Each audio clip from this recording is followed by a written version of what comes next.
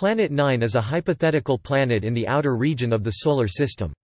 Its gravitational influence could explain a statistical anomaly in the distribution of orbits of a group of distant trans-Neptunian objects (TNOs) found mostly beyond the Kuiper belt in the scattered disk region. This undiscovered super-Earth-sized planet would have an estimated mass of 10 Earths, a diameter 2 to 4 times that of Earth, and an elongated orbit lasting approximately 15,000 years. To date, efforts to detect Planet 9 have failed. Speculation that the clustering of the orbits of the most distant objects was due to a ninth planet began in 2014 when astronomers Chad Trujillo and Scott S. Shepard noted the similarities in the orbits of Sedna and 2012 VP 113 and several other objects. In early 2016, Konstantin Batygin and Michael E. Brown described how the similar orbits of 6 TNOs could be explained by Planet 9 and proposed a possible orbit for the planet. This hypothesis could also explain TNOs with orbits perpendicular to the inner planets and others with extreme inclinations, as well as the tilt of the Sun's axis. Batygin and Brown suggest that Planet 9 could be the core of a primordial giant planet that was ejected from its original orbit by Jupiter during the genesis of the Solar System. Others have proposed that the planet was captured from another star, is a captured rogue planet, or that it formed on a distant orbit and was scattered onto an eccentric orbit by a passing star. Naming. Planet 9 does not have an official name and will not receive one unless its existence is confirmed, typically through optical imaging. Once confirmed, the International Astronomical Union will certify a name, with priority usually given to a name proposed by its discoverers. It is likely to be a name chosen from Roman or Greek mythology. In their original article, Batygin and Brown simply referred to the object as perturber, and only in later press releases did they use Planet 9. They have also used the names Jehoshaphat and George for Planet 9. Brown has stated, "We actually call it Fatty when we're just talking to each other."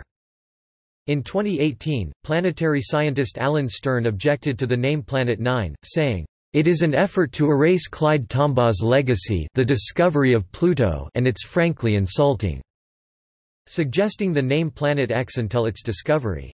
A statement was signed by 35 scientists saying, "We further believe the use of this term, Planet 9, should be discontinued in favor of culturally and taxonomically neutral terms for such planets, such as Planet X, Planet Next, or Giant Planet 5.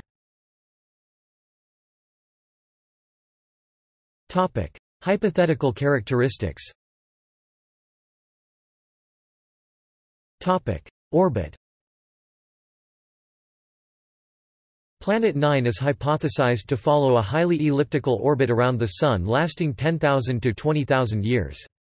The planet's semi-major axis is estimated to be 700 astronomical units, roughly 20 times the distance from Neptune to the Sun, and its inclination to be about 30 degrees plus or minus 10 degrees. The high eccentricity of Planet 9's orbit could bring it as close as 200 astronomical units at its perihelion and take it as far away as 1,200 astronomical units at its aphelion. The aphelion, or farthest point from the Sun, would be in the general direction of the constellation of Taurus, whereas the perihelion, the nearest point to the Sun, would be in the general direction of the southerly areas of Serpens Caput, Ophiuchus, and Libra. Brown thinks that if Planet 9 is confirmed to exist, a probe could fly by it in as little as 20 years with a powered slingshot around the Sun. Size and composition. The planet is estimated to have 10 times the mass and 2 to 4 times the diameter of Earth. An object with the same diameter as Neptune has not been excluded by previous surveys in visible light. However, infrared surveys by the Wide Field Infrared Survey Explorer may have the capabilities to detect Planet 9, depending upon its location and characteristics. Past surveys by WISE have not found Planet 9, but a survey ongoing as of 2017 could still find it. Brown thinks that if Planet 9 exists, its mass is large enough to clear its feeding zone in 4.6 billion years, with possible exceptions for some combinations of semi-major axis and mass, and that its gravity dominates the outer edge of the Solar System, which is sufficient to make it a planet by current definitions. Jean-Luc Margot has also stated that Planet 9 satisfies his criteria and would qualify as a planet if and when it is detected. Brown speculates that the predicted planet is most probably an ejected ice giant, similar in composition to Uranus and Neptune, a mixture of rock and ice with a small envelope of gas. In fact, if it once orbited the region of the gas-ice giants, the planet probably acquired an atmosphere of hydrogen and helium. Hypothesis and the calculated effects. The gravitational influence of Planet 9 would explain 5 peculiarities of the Solar System. The clustering of the orbits of extreme trans-Neptunian objects (ETNOs). The high perihelia of objects like 90,377 Sedna that are detached from Neptune's influence. The high inclinations of ETNOs with orbits roughly perpendicular to the orbits of the 8 known planets. High inclination trans-Neptunian objects with semi-major axis less than 100 astronomical units. And the obliquity, or tilt, of the Sun's axis relative to the orbits of the planets. While other mechanisms have been offered for many of these peculiarities, the gravitational influence of Planet 9 is the only one that explains all 5. The gravity of Planet 9 also excites the inclinations of scattering objects, which in numerical simulations leaves the short-period comets with a broader inclination distribution than is observed. Observations, orbital clustering amongst high perihelion objects. The clustering of the orbits of extreme trans-Neptunian objects was first described by astronomers Chad Trujillo and Scott S. Shepard, who noted similarities between the orbits of Sedna and 2012 VP 113. Upon further analysis, they observed that the arguments of perihelion, which indicate the orientation of elliptical orbits within their orbital planes, of 12 ETNOs with perihelia greater than 30 astronomical units and semi-major axes greater than 150 astronomical units were clustered near 0 degrees. Trujillo and Shepard proposed that this alignment was caused by a massive unknown planet beyond Neptune via the Kozai mechanism. See Trujillo and Shepard 2014 for more details. Caltech's Konstantin Batygin and Michael E. Brown, looking to refute the mechanism proposed by Trujillo and Shepard, also examined the orbits of the extreme trans-Neptunian objects. After eliminating the objects in Trujillo and Shepard's original analysis that were unstable due to close approaches to Neptune or were affected by Neptune's mean motion resonances, they determined that the arguments of perihelion for the remaining 6 objects, namely Sedna, 2012 VP 113, 2004 VN 112, 2010 GB 174, 2000 County Route 105, and 2010 VZ 98 were clustered around 318 degrees plus or minus 8 degrees. This was out of alignment with how the Kozai mechanism would align these orbits, at c. 0 degrees or 180 degrees. Batygin and Brown also found that the orbits of the 6 objects with semi-major axes greater than 250 astronomical units and perihelia beyond 30 astronomical units, namely Sedna, 2012 VP 113, 2004 VN 112, 2010 GB 174, 2007 TG 422, and 2013 RF 98 were aligned in space with their perihelia in roughly the same direction, resulting in a clustering of their longitudes of perihelion. The orbits of the 6 objects were also tilted with respect to that of the ecliptic and approximately coplanar, producing a clustering of their longitudes of ascending nodes. They determined that there was only a 0.007% likelihood that this combination of alignments was due to chance. These 6 objects had been discovered by 6 different surveys on 6 different telescopes. That made it less likely that the clumping might be due to an observation bias such as pointing a telescope at a particular part of the sky. The observed clustering should be smeared out by the object's varied precession rates in a few hundred million years. This indicates that it couldn't be due to an event in the distant past, like a passing star, and is most likely being maintained by an object orbiting the Sun. In a later article, Trujillo and Shepard noted a correlation between the longitude of perihelion and the argument of perihelion of the ETNOs with semi-major axes greater than 150 astronomical units. Those with a longitude of perihelion of 0 to 120 degrees have arguments of perihelion between 280 to 360 degrees, and those with longitude of perihelion of 180 to 340 degrees have argument of perihelion 0 to 40 degrees. The statistical significance of this correlation was 99.99%. They suggested that the correlation is due to the orbits of these objects avoiding close approaches to a massive planet by passing above or below its orbit. Extreme trans-Neptunian objects. Among the extreme trans-Neptunian objects are two high perihelion objects, Sedna and 2012 VP 113. Sedna and 2012 VP 113 are distant detached objects with perihelia greater than 70 astronomical units. Their high perihelia keep them at a sufficient distance to avoid significant gravitational perturbations from Neptune. Previous explanations for the high perihelion of Sedna include a close encounter with an unknown planet on a distant orbit and a distant encounter with a random star or a member of the Sun's birth cluster that passed near the Solar System. Since early 2016, 10 more extreme trans-Neptunian objects have been discovered with orbits that have a perihelion greater than 30 astronomical units and a semi-major axis greater than 250 astronomical units, bringing the total to 16. See section searches for additional extreme trans-Neptunian objects. Most ETNOs have perihelia significantly beyond Neptune, which orbits 30 astronomical units from the Sun. Generally, TNOs with perihelia smaller than 36 astronomical units experience strong encounters with Neptune. Most of the ETNOs are relatively small, but currently relatively bright because they are near their closest distance to the Sun in their elliptical orbits. These are also included in the orbital diagrams and tables below. Longitude of perihelion, p outside expected range, are the objects included in the original study by Trujillo and Shepard 2014, has been added in the 2016 study by Brown and Batigan. All other objects have been announced later. The most extreme case is that of 2015 BP 519, nicknamed Kahu, which has both the highest inclination and the farthest nodal distance. These properties make it a probable outlier within this population. Simulations, observed clustering reproduced, inference on Planet 9 orbit and mass.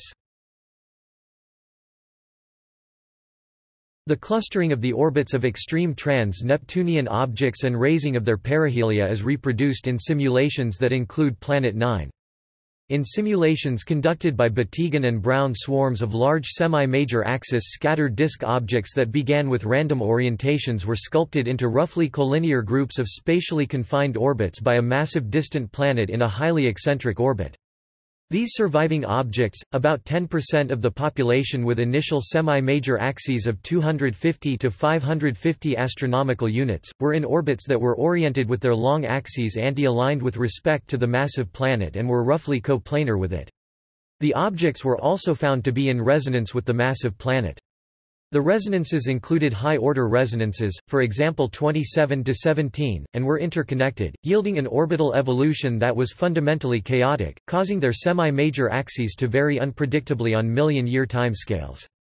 The perihelia of these objects were also raised temporarily, producing Sedna-like orbits, before being returned to orbits more typical of typical trans-Neptunian objects after several hundred million years. Some of the ETNOs also evolved into orbits perpendicular to the plane of the Solar System, which Batigan and Brown later discovered had also been observed. Similar results also occur if simulations began with the objects initially interacting with multiple planets, like in various versions of the NICE model.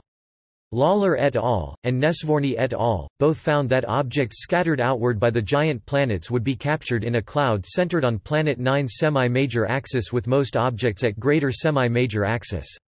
A significant fraction of these objects had inclinations of greater than 60 degrees, and for an initial 20 Earth mass planetesimal disk, roughly 0.3 to 0.4 Earth masses remained in the Planet 9 cloud at the end of a 4 billion-year simulation. Batigan and Brown found that the distribution of the orbits of known extreme trans-Neptunian objects is best reproduced in simulations using a 10M planet in the following orbit. Semi-major axis A approximately equals 700 astronomical units, orbital period 7001.5 equals 18,520 years. Eccentricity E approximately equals 0.6, perihelion approximately equals 280 astronomical units, aphelion approximately equals 1120 astronomical units.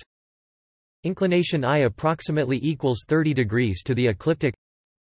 Longitude of the ascending node omega approximately equals 94 degrees. Argument of perihelion omega approximately equals 139 degrees and longitude of perihelion p equals 235 degrees plus or minus 12 degrees. This orbit results in strong anti-alignment beyond 250 astronomical units, weak alignment between 150 astronomical units and 250 astronomical units, and little effect inside 150 astronomical units. Anti-alignment occurs with variable success using a semi-major axis between 400 astronomical units and 1500 astronomical units and an eccentricity between 0.5 and 0.8. Anti-alignment weakens as Planet 9's inclination is increased. Simulations conducted by Becker et al. Found a similar range for the stability of ETNOs, semi-major axes ranging from 500 to 1200 astronomical units and eccentricities ranging from 0.3 to 0.6 with lower eccentricities being favored at smaller semi-major axes. They noted that while stability was favored with smaller eccentricities, anti-alignment was more likely at higher eccentricities near the borders of stability. Lawler et al. Found that the population captured was smaller in simulations with a planet in a circular orbit which also produced few high-inclination objects.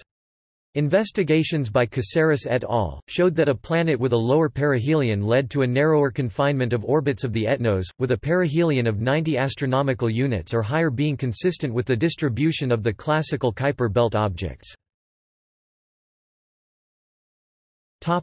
Dynamics – effect on other objects in the Solar System. Planet 9 modifies the orbits of extreme trans-Neptunian objects via a combination of effects. On very long timescales, exchanges of angular momentum with Planet 9 causes the perihelia of anti-aligned objects to rise until their precession reverses direction, maintaining their anti-alignment, and later fall, returning them to their original orbits. On shorter timescales, mean motion resonances with Planet 9 provides phase protection, which stabilizes their orbits by slightly altering the object's semi-major axes, keeping their orbits synchronized with Planet 9's and preventing close approaches. The inclination of Planet 9's orbit weakens this protection, resulting in a chaotic variation of semi-major axes as objects hop between resonances. The orbital poles of the objects circle that of the Solar System's Laplace plane, which at large semi-major axes is warped toward the plane of Planet 9's orbit, causing their poles to be clustered toward one side. Apsidal anti-alignment. The anti-alignment and the raising of the perihelia of extreme trans-Neptunian objects with semi-major axes greater than 250 astronomical units is produced by the secular effects of Planet 9. Secular effects act on timescales much longer than orbital periods, so the perturbations two objects exert on each other are the average between all possible configurations. Effectively, the interactions become like those between two wires of varying thickness, thicker where the objects spend more time, that are exerting torques on each other, causing exchanges of angular momentum but not energy. Thus secular effects can alter the eccentricities, inclinations and orientations of orbits but not the semi-major axes. Exchanges of angular momentum with Planet 9 cause the perihelia of the anti-aligned objects to rise and fall while their longitudes of perihelion librate, or oscillate within a limited range of values. When the angle between an anti-aligned object's perihelion and Planet 9's delta longitude of perihelion on diagram climbs beyond 180 degrees, Planet 9 exerts a positive average torque on the object's orbit. This torque increases the object's angular momentum, causing the eccentricity of its orbit to decline, see blue curves on diagram, and its perihelion to rise away from Neptune's orbit. The object's precession then slows and eventually reverses as its eccentricity declines. After delta longitude of perihelion drops below 180 degrees, the object begins to feel a negative average torque and its eccentricity grows and perihelion falls. When the object's eccentricity is once again large, it precesses forward, returning the object to its original orbit after several 100 million years. The behavior of the orbits of other objects varies with their initial orbits. Stable orbits exist for aligned objects with small eccentricities. Although objects in these orbits have high perihelia and have yet to be observed, they may have been captured at the same time as Planet 9 due to perturbations from a passing star.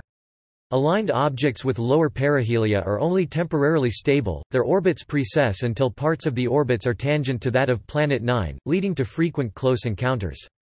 After crossing this region, the perihelia of their orbits decline, causing them to encounter the other planets, leading to their ejection. The curves the orbits follow vary with semi-major axis of the object and if the object is in resonance. At smaller semi-major axes, the aligned and anti-aligned regions shrink and eventually disappear below 150 astronomical units, leaving typical Kuiper belt objects unaffected by Planet 9.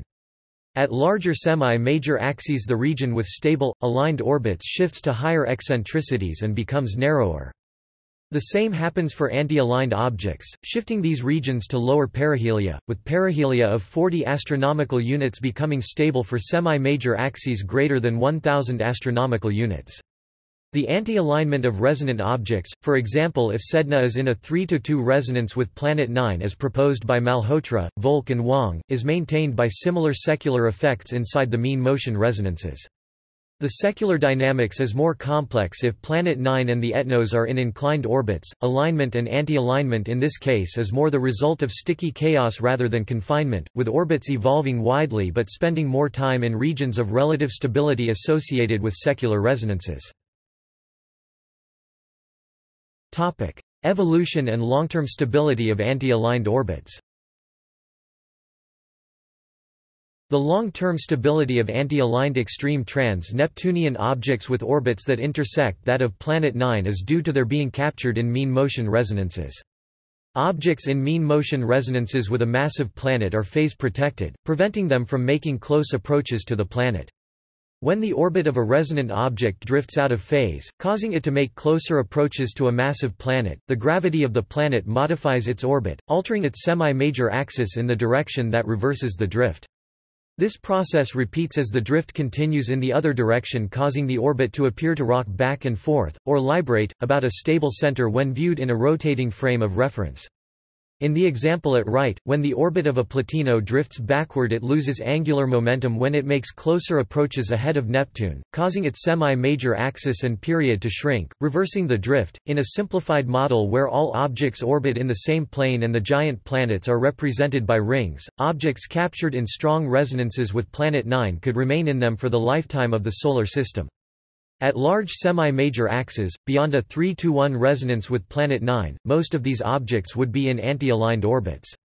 At smaller semi-major axes, the longitudes of perihelia of an increasing number of objects could circulate, passing through all values ranging from 0 degrees to 360 degrees, without being ejected, reducing the fraction of objects that are anti-aligned. 2015 GT50 may be in one of these circulating orbits. If this model is modified with Planet 9 and the ETNOs in inclined orbits, the objects alternate between extended periods in stable resonances and periods of chaotic diffusion of their semi-major axes.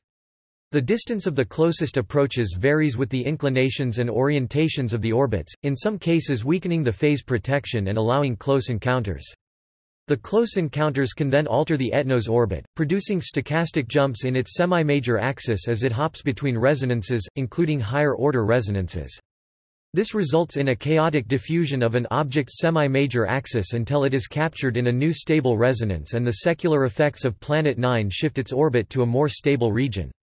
The chaotic diffusion reduces the range of longitudes of perihelion that anti-aligned objects can reach while remaining in stable orbits. Neptune's gravity can also drive a chaotic diffusion of semi-major axes when all objects are in the same plane.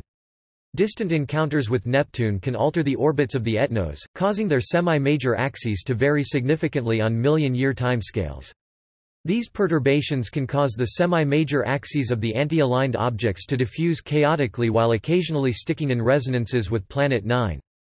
At semi-major axes larger than Planet 9's, where the objects spend more time, anti-alignment may be due to the secular effects outside mean motion resonances. The phase protection of Planet 9's resonances stabilizes the orbits of objects that interact with Neptune via its resonances, for example 2013 FT28, or by close encounters for objects with low perihelia like 2007 TG 422 and 2013 RF98.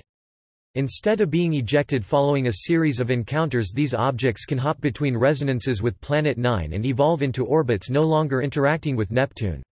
A shift in the position of Planet 9 in simulations from the location favored by an analysis of Cassini data to a position near aphelion has been shown to increase the stability of some of the observed objects, possibly due to this shifting the phases of their orbits to a stable range.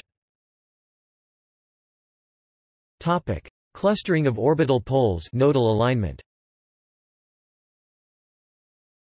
The clustering of the orbital poles, which produces an apparent clustering of the longitude of the ascending nodes and arguments of perihelion of the extreme TNOs, is the result of a warping of the Laplace plane of the Solar System toward that of Planet 9's orbit.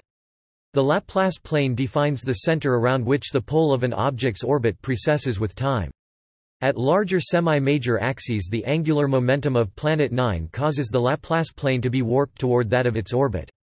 As a result, when the poles of the Etno orbit precess around the Laplace plane's pole, they tend to remain on one side of the ecliptic pole. For objects with small inclination relative to Planet 9, which were found to be more stable in simulations, this off-center precession produces a libration of the longitudes of ascending nodes with respect to the ecliptic, making them appear clustered.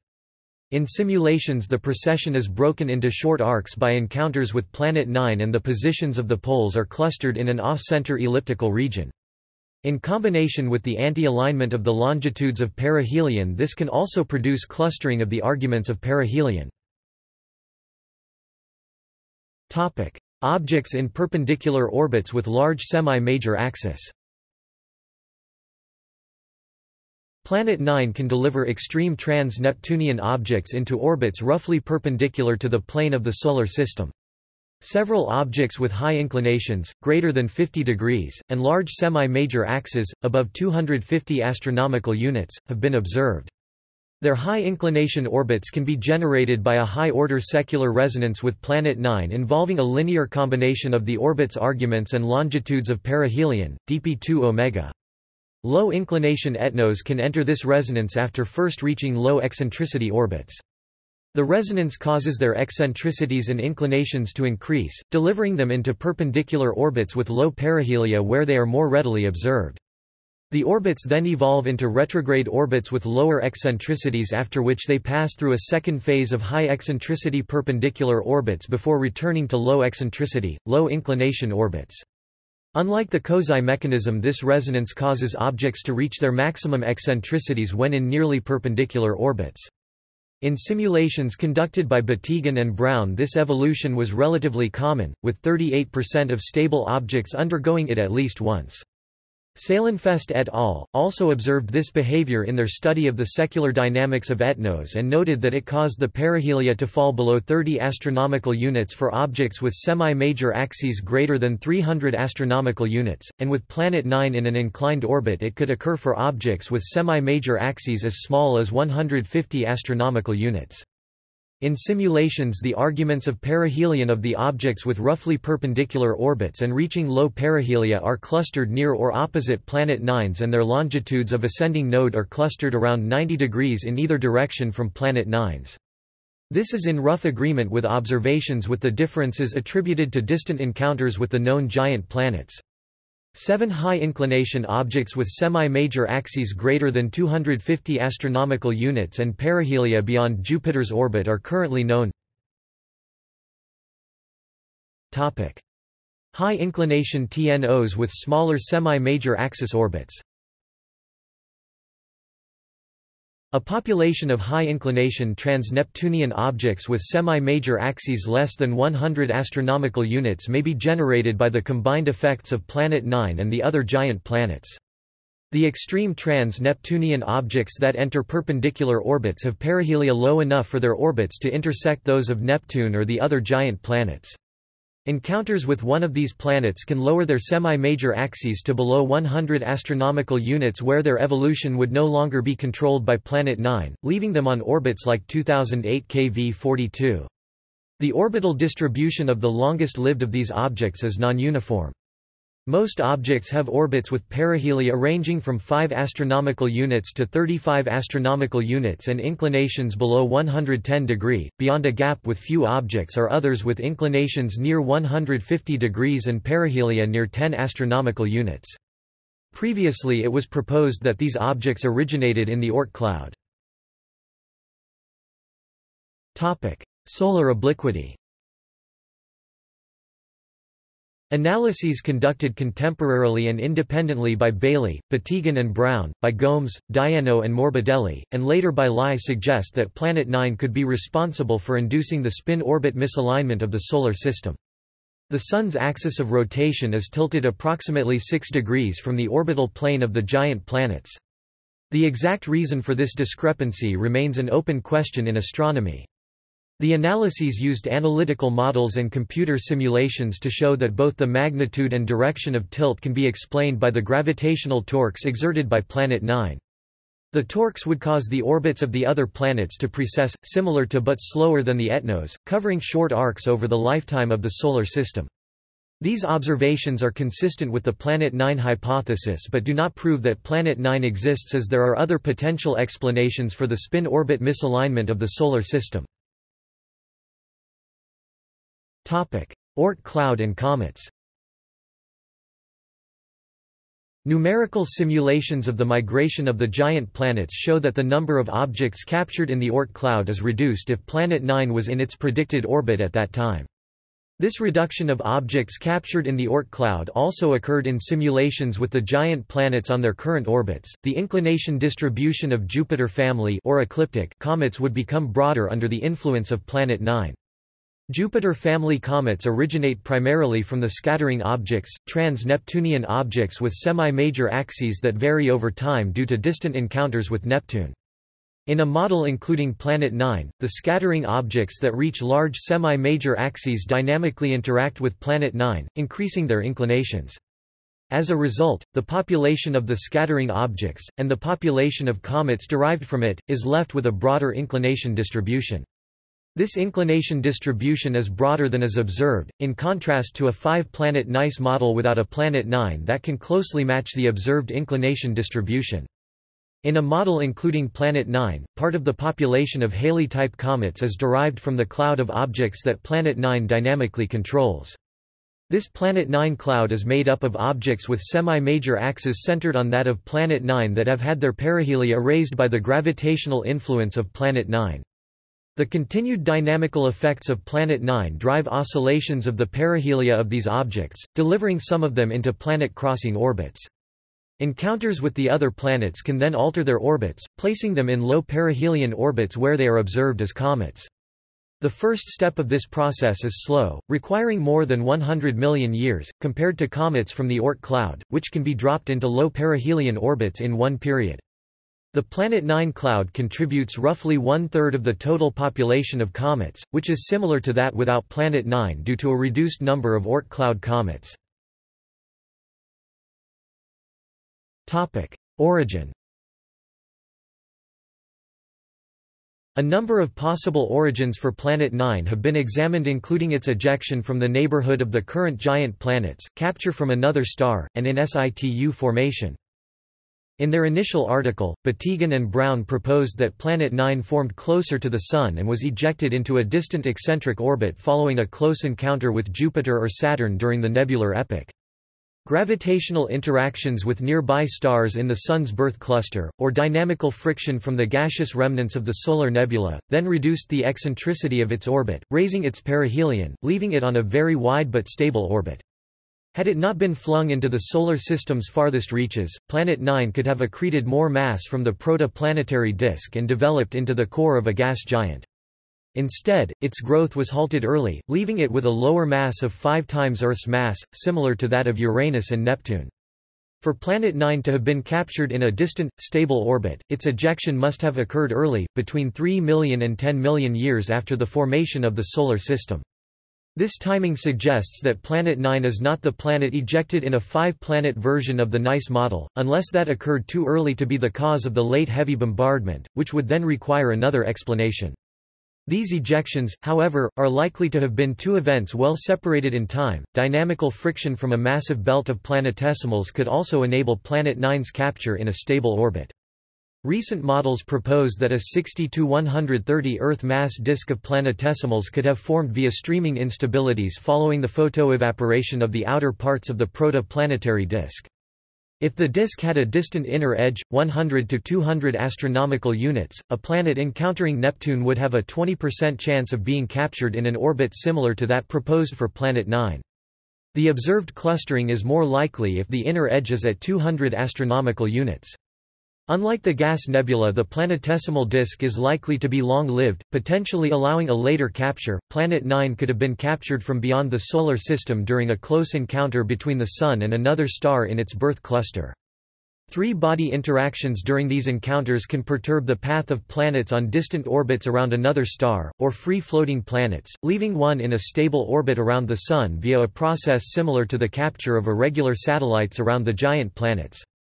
If the planet originated in a system with a number of Neptune-massed planets, and without Jupiter-massed planets, it could be scattered into a more long-lasting distant eccentric orbit, increasing its chances of capture. Although the odds of the Sun capturing another planet from another star can be higher, a wider variety of orbits are possible, reducing the probability of a planet being captured on an orbit like that proposed for Planet 9 to 1 to 2%. In simulations where the planets orbiting the Sun and the other star are in the same plane, a large number of other objects are also captured into orbits aligned with the planet, potentially allowing this capture scenario to be distinguished from others. The likelihood of the capture of a free-floating planet is much smaller, with only 5 to 10 of 10,000 simulated free-floating planets being captured on orbits similar to that proposed for Planet 9. An encounter with another star could also alter the orbit of a distant planet, shifting it from a circular to an eccentric orbit.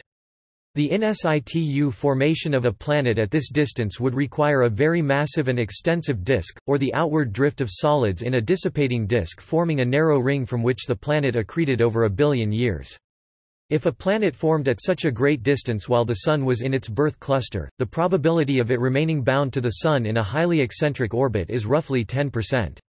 A previous article reported that a massive disk extending beyond 80 astronomical units would drive Kozai oscillations of objects scattered outward by Jupiter and Saturn, leaving some of them in high inclination (inc greater than 50 degrees), low eccentricity orbits which have not been observed. Ethan Siegel, who is deeply skeptical of the existence of an undiscovered planet in the Solar System, nevertheless speculates that at least one super-Earth, which have been commonly discovered in other planetary systems but have not been discovered in the Solar System, might have been ejected from the Solar System during a dynamical instability in the early Solar System.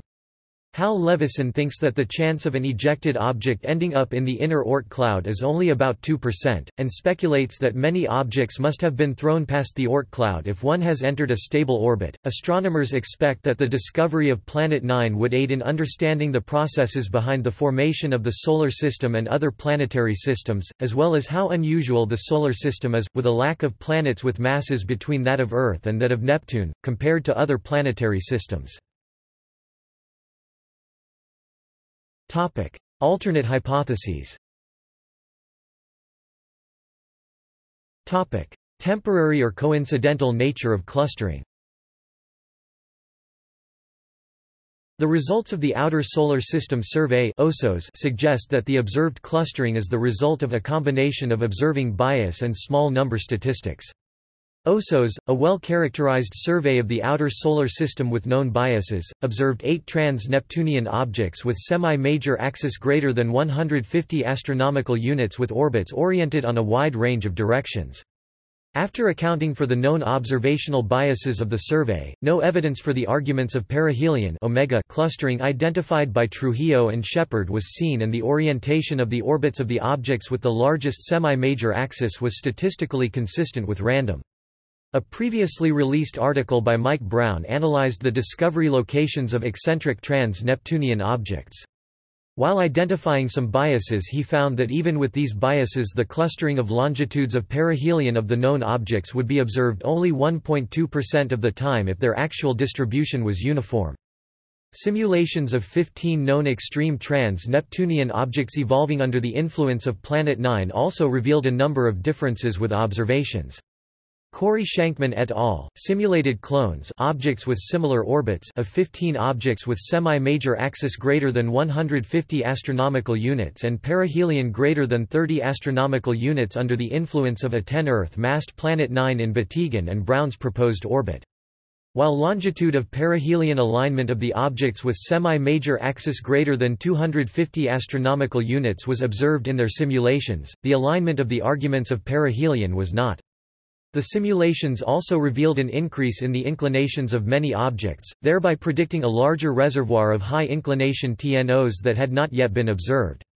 A previously published article concluded that observations were insufficient to determine if this reservoir exists, however. The perihelia of the objects rose and fell smoothly, in contrast with the observed absence of extreme TNOs with perihelia between 50 astronomical units and 70 astronomical units. Their perihelia also reached values where the objects would not be observed, requiring a population of sednas significantly larger than current estimates. They then, after declining, fell to values low enough for the objects to enter planet-crossing orbits leading to their ejection from the Solar System, requiring an initial population inconsistent with current models of the early Solar System to explain current observations. Based on these challenges, Shankman et al. Concluded that the existence of Planet 9 is unlikely and that the currently observed alignment of the existing TNOs is a temporary phenomenon that will disappear as more objects are detected. Inclination instability due to mass of undetected objects. Anne-Marie Madigan and Michael McCourt postulate that an inclination instability in a distant massive belt is responsible for the alignment of the arguments of perihelion of the ETNOs.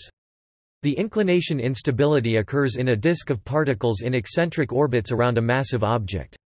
The self-gravity of this disk causes its spontaneous organization, increasing the inclinations of the objects and aligning the arguments of perihelion, forming it into a cone above or below the original plane. This process requires an extended time and significant mass of the disk, on the order of 1 billion years for a 1 to 10 Earth mass disk. While an inclination instability can align the arguments of perihelion and raise perihelia, producing detached objects, it does not align the longitudes of perihelion.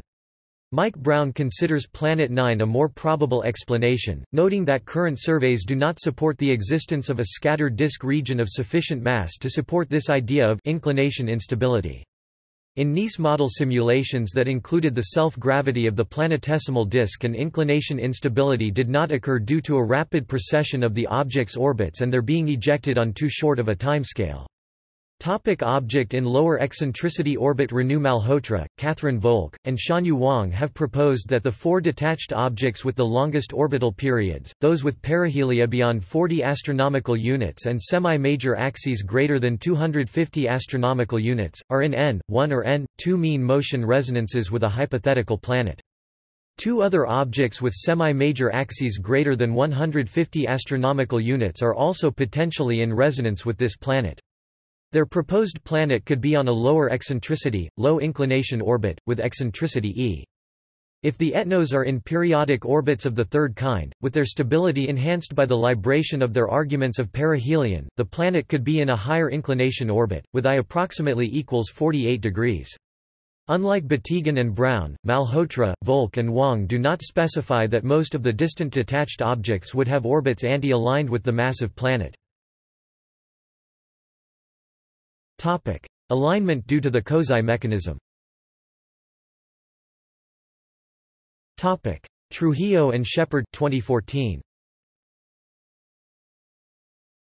Astronomers Chad Trujillo and Scott S. Shepard argued in 2014 that a massive planet in a distant, circular orbit was responsible for the clustering of the arguments of perihelion of 12 extreme trans-Neptunian objects. Trujillo and Shepard identified a clustering near 0 degrees of the arguments of perihelion of the orbits of 12 trans-Neptunian objects (TNOs) with perihelia greater than 30 astronomical units and semi-major axes greater than 150 astronomical units. After numerical simulations showed that after billions of years the varied rates of precession should leave their perihelia randomized, they suggested that a massive planet in a circular orbit at a few hundred astronomical units was responsible for this clustering. This massive planet would cause the arguments of perihelion of the ETNOs to librate about 0 degrees or 180 degrees via the Kozai mechanism so that their orbits crossed the plane of the planet's orbit near perihelion and aphelion, the closest and farthest points from the planet. In numerical simulations including a 2 to 15 Earth mass body in a circular low-inclination orbit between 200 astronomical units and 300 astronomical units, the arguments of perihelia of Sedna and 2012 VP 113 librated around 0 degrees for billions of years, although the lower perihelion objects did not, and underwent periods of libration with a Neptune mass object in a high-inclination orbit at 1,500 astronomical units. An additional process such as a passing star would be required to account for the absence of objects with arguments of perihelion near 180 degrees. These simulations showed the basic idea of how a single large planet can shepherd the smaller extreme trans-Neptunian objects into similar types of orbits. It was a basic proof of concept simulation that did not obtain a unique orbit for the planet, as they state there are many possible orbital configurations the planet could have. Thus they did not fully formulate a model that successfully incorporated all the clustering of the extreme objects with an orbit for the planet. But they were the first to notice there was a clustering in the orbits of extremely distant objects and that the most likely reason was from an unknown massive distant planet. Their work is very similar to how Alexis Bouvard noticed Uranus's motion was peculiar and suggested that it was likely gravitational forces from an unknown eighth planet, which led to the discovery of Neptune. De la Fuente Marcos et al., 2014. Raúl and Carlos de la Fuente Marcos proposed a similar model but with two distant planets in resonance. An analysis by Carlos and Raúl de la Fuente Marcos with Sphere J. Arseth confirmed that the observed alignment of the arguments of perihelion could not be due to observational bias. They speculated that instead it was caused by an object with a mass between that of Mars and Saturn that orbited at some 200 astronomical units from the Sun. Like Trujillo and Shepard, they theorized that the ETNOs are kept bunched together by a Kozai mechanism and compared their behavior to that of Comet 96P, Machholes under the influence of Jupiter. However, they also struggled to explain the orbital alignment using a model with only one unknown planet. They therefore suggested that this planet is itself in resonance with a more massive world about 250 astronomical units from the Sun. In their article, Brown and Batigan noted that alignment of arguments of perihelion near 0 degrees or 180 degrees via the Kozai mechanism requires a ratio of the semi-major axes nearly equal to 1, indicating that multiple planets with orbits tuned to the data set would be required, making this explanation too unwieldy. Previous models with additional planets. Attempts to detect planets beyond Neptune by indirect means such as orbital perturbation date back beyond the discovery of Pluto. A few observations were directly related to the Planet 9 hypothesis.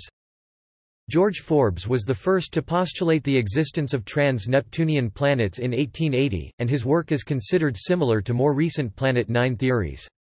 In Forbes's model, the planet had a semi-major axis of 300 astronomical units, roughly 300 times the distance from Earth to the Sun. Locations were based on clustering of the aphelion distances of periodic comets. The discovery of Sedna with its peculiar orbit in 2004 led to the conclusion that something beyond the known 8 planets had perturbed Sedna away from the Kuiper belt. That object could have been an unknown planet on a distant orbit, a random star that passed near the Solar System, or a member of the Sun's birth cluster.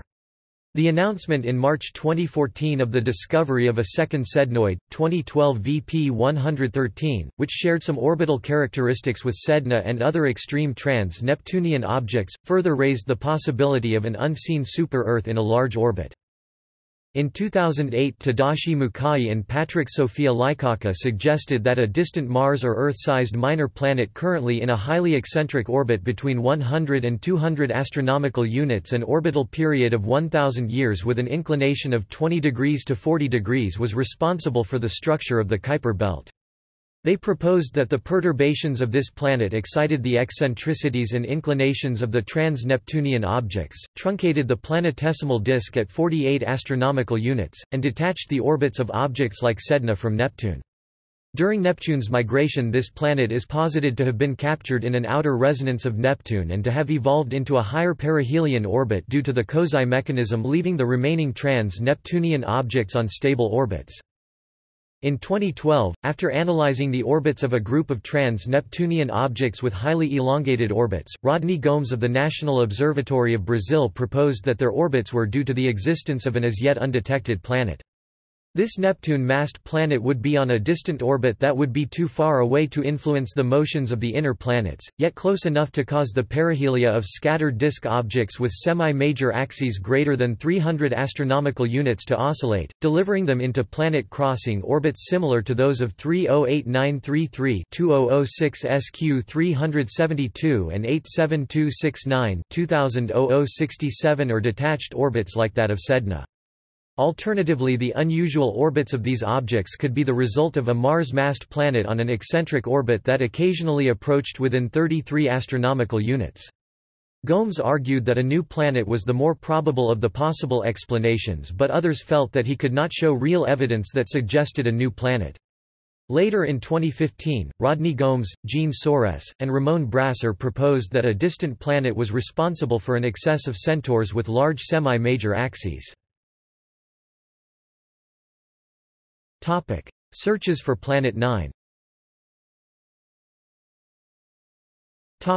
Visibility and location. Due to its extreme distance from the Sun, Planet 9 would reflect little sunlight, potentially evading telescope sightings. It is expected to have an apparent magnitude fainter than 22, making it at least 600 times fainter than Pluto. If Planet 9 exists and is close to its perihelion, astronomers could identify it based on existing images. For its aphelion, the largest telescopes would be required. However, if the planet is currently located in between, many observatories could spot Planet 9. Statistically, the planet is more likely to be closer to its aphelion at a distance greater than 500 astronomical units. This is because objects move more slowly when near their aphelion, in accordance with Kepler's second law. Searches of existing data. The search in databases of stellar objects performed by Batygin and Brown has already excluded much of the sky the predicted planet could be in, save the direction of its aphelion, or in the difficult-to-spot backgrounds where the orbit crosses the plane of the Milky Way, where most stars lie. This search included the archival data from the Catalina Sky Survey to magnitude c.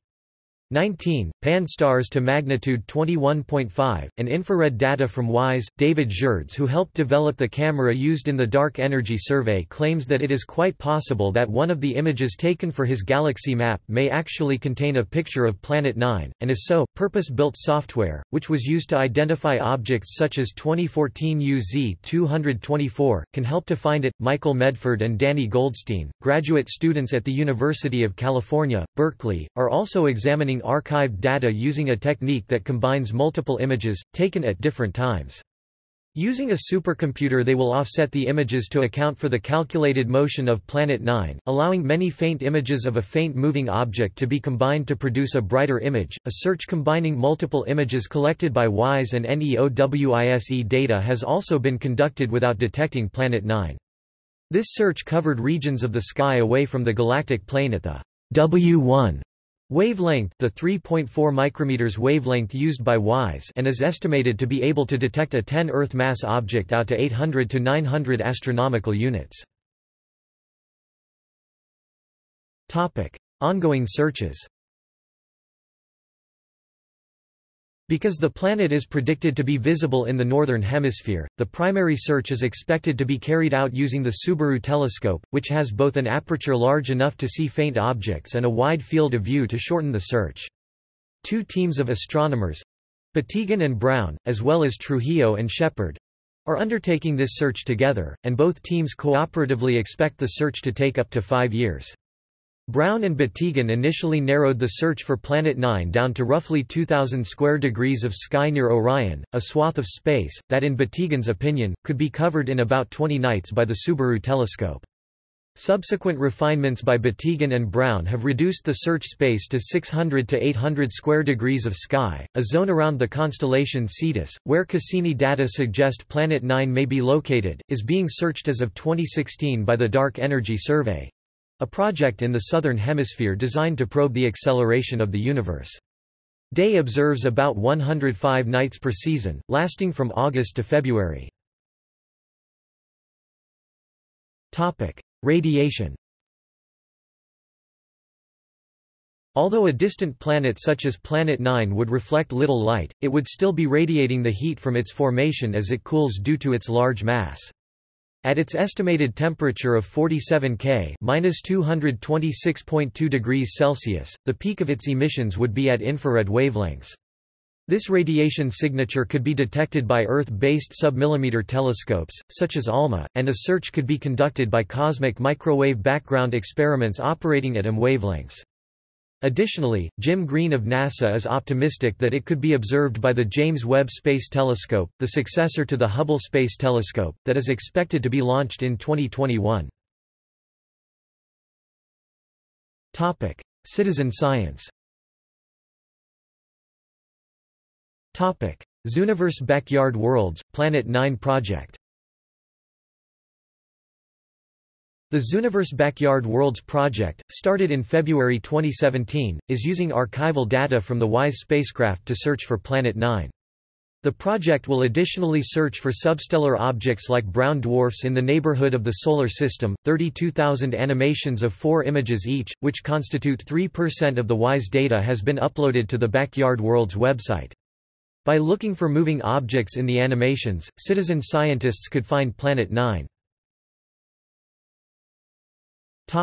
Zooniverse SkyMapper project. In April 2017, using data from the SkyMapper telescope at Siding Spring Observatory, citizen scientists on the Zooniverse platform reported 4 candidates for Planet 9.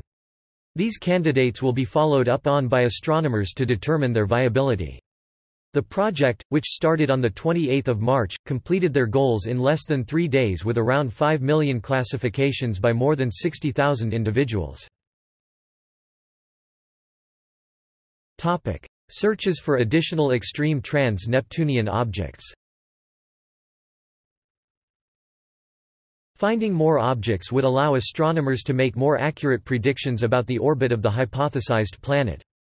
The Large Synoptic Survey Telescope, when it is completed in 2023, will be able to map the entire sky in just a few nights, providing more data on distant Kuiper belt objects that could both bolster evidence for Planet 9 and help pinpoint its current location. Extreme trans-Neptunian objects discovered by Trujillo and Shepard include 2013 FT28, located on the opposite side of the sky, longitude of perihelion aligned with Planet 9 but well within the proposed orbit of Planet 9, where computer modeling suggests it would be safe from gravitational kicks.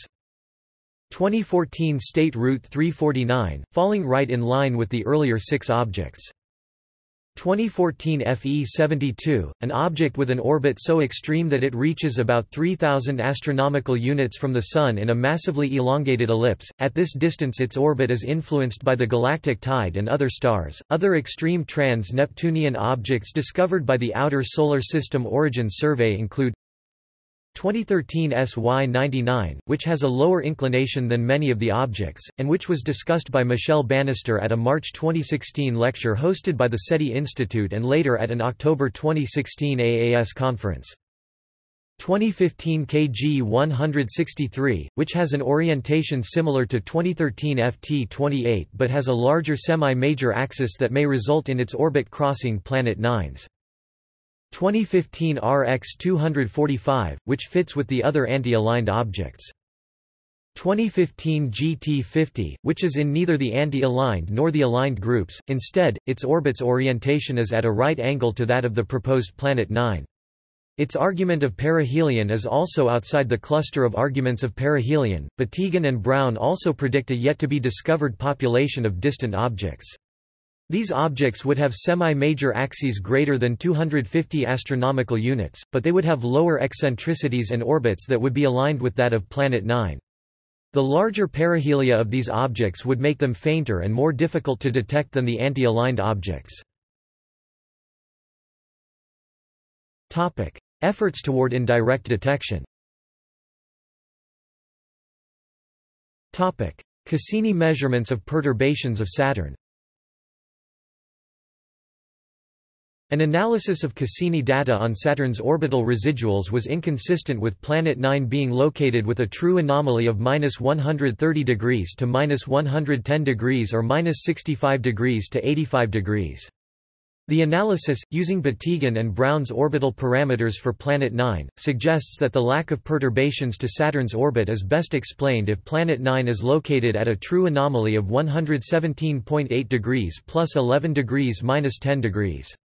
At this location, Planet 9 would be approximately 630 astronomical units from the Sun, with right ascension close to 2h and declination close to -20 degrees, in Cetus. In contrast, if the putative planet is near aphelion, it could be moving projected towards the area of the sky with boundaries, right ascension 3.0h to 5.5h and declination -1 degree to 6 degrees. An improved mathematical analysis of Cassini data by astrophysicists Matthew Hallman and Matthew Payne tightened the constraints on possible locations of Planet 9. Hallman and Payne developed a more efficient model that allowed them to explore a broader range of parameters than the previous analysis.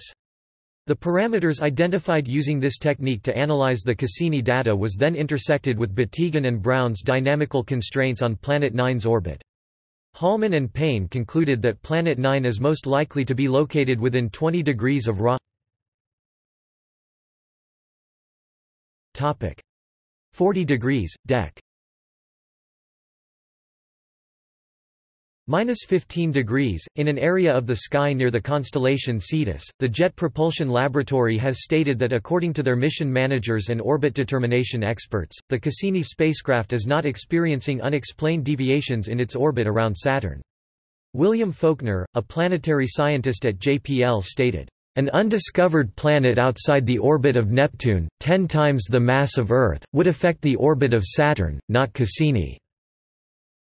This could produce a signature in the measurements of Cassini while in orbit about Saturn if the planet was close enough to the Sun.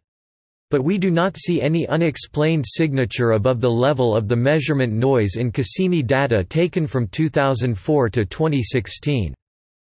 Observations of Saturn's orbit neither prove nor disprove that Planet 9 exists. Rather, they suggest that Planet 9 could not be in certain sections of its proposed orbit because its gravity would cause a noticeable effect on Saturn's position, inconsistent with actual observations." Analysis of Pluto's orbit. An analysis of Pluto's orbit by Matthew J. Hallman and Matthew J. Payne found perturbations much larger than predicted by Batygin and Brown's proposed orbit for Planet 9. Hallman and Payne suggested three possible explanations: systematic errors in the measurements of Pluto's orbit, an unmodeled mass in the Solar System, such as a small planet in the range of 60 to 100 astronomical units, potentially explaining the Kuiper cliff, or a planet more massive or closer to the Sun instead of the planet predicted by Batygin and Brown. Optimal orbit if objects are in strong resonances. An analysis by Sarah Milholland and Gregory Laughlin indicates that the commensurabilities period ratios consistent with pairs of objects in resonance with each other of the extreme TNOs are most likely to occur if Planet 9 has a semi-major axis of 654 astronomical units.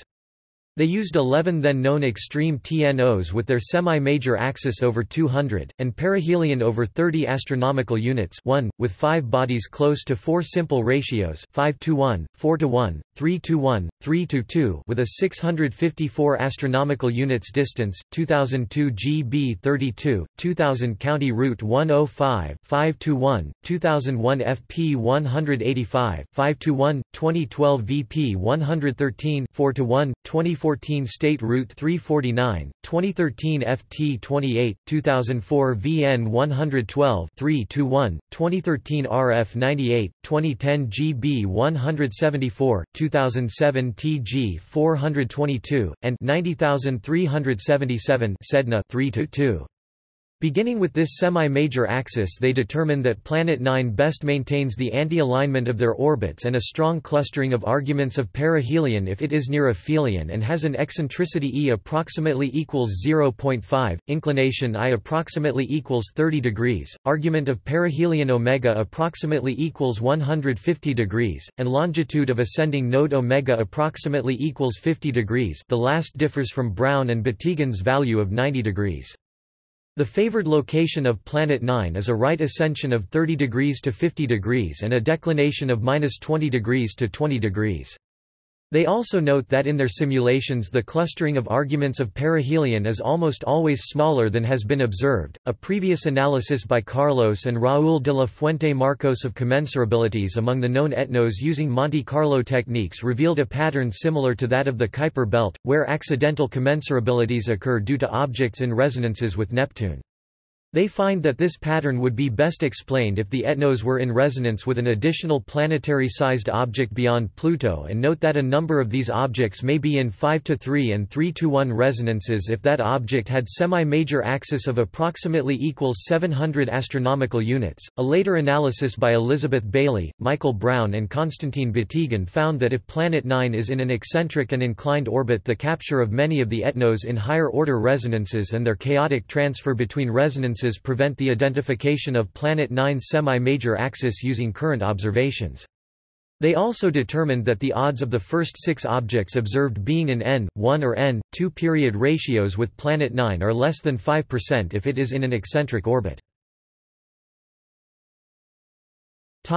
Ascending nodes of large semi-major axis objects. In an article by Carlos and Raúl de la Fuente Marcos, evidence is shown for a possible bimodal distribution of the distances to the ascending nodes of the extreme TNOs. This correlation is unlikely to be the result of observational bias, since it also appears in the nodal distribution of large semi-major axis centaurs and comets. If it is due to the extreme TNOs experiencing close approaches to Planet 9, it is consistent with a planet with a semi-major axis of 300 to 400 astronomical units. Orbits of nearly parabolic comets. An analysis of the orbits of comets with nearly parabolic orbits identifies 5 new comets with hyperbolic orbits that approach the nominal orbit of Planet 9 described in Batygin and Brown's initial article. If these orbits are hyperbolic due to close encounters with Planet 9, the analysis estimates that Planet 9 is currently near aphelion with a right ascension of 83 degrees to 90 degrees and a declination of 8 degrees to 10 degrees. Scott Shepard, who is skeptical of this analysis, notes that many different forces influence the orbits of comets. Possible disrupted binary. Similarities between the orbits of 2013 RF98 and 474640-2004 VN112 have led to the suggestion that they were a binary object disrupted near aphelion during an encounter with a distant object. The visible spectra of 474640-2004 VN112 and 2013 RF98 are also similar but very different from that of 90377 Sedna. The value of their spectral slopes suggests that the surfaces of 474640-2004 VN112 and 2013 RF98 can have pure methane ices like in the case of Pluto and highly processed carbons, including some amorphous silicates.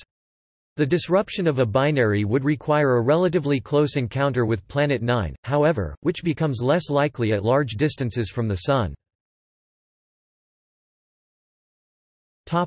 Commentary. Batygin was cautious in interpreting the results of the simulation developed for his and Brown's research article, saying, "Until Planet 9 is caught on camera it does not count as being real. All we have now is an echo." Brown put the odds for the existence of Planet 9 at about 90%. Greg Laughlin, one of the few researchers who knew in advance about this article, gives an estimate of 68.3%. Other skeptical scientists demand more data in terms of additional KBOs to be analyzed or final evidence through photographic confirmation.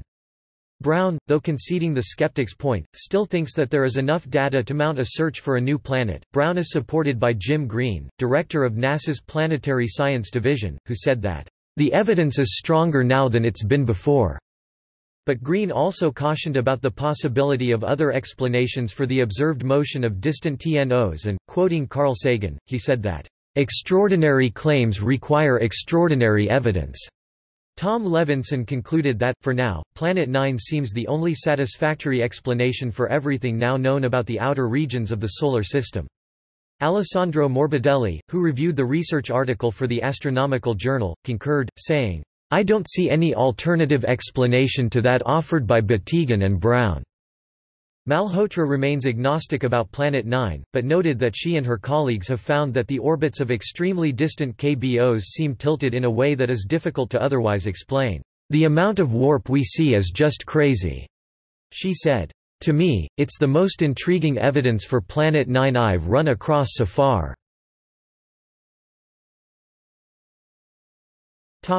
See also: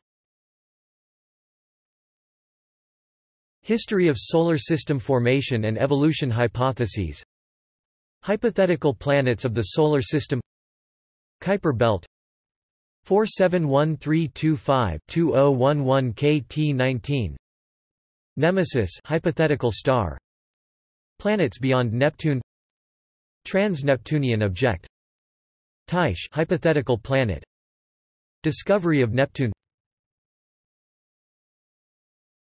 Topic Notes. Topic References. Topic External links. A New Planet in Our Solar System? NASA Takes a Look, NASA video, the 21st of January 2016. A New Ninth Planet for the Solar System? Science Magazine video, the 20th of January 2016.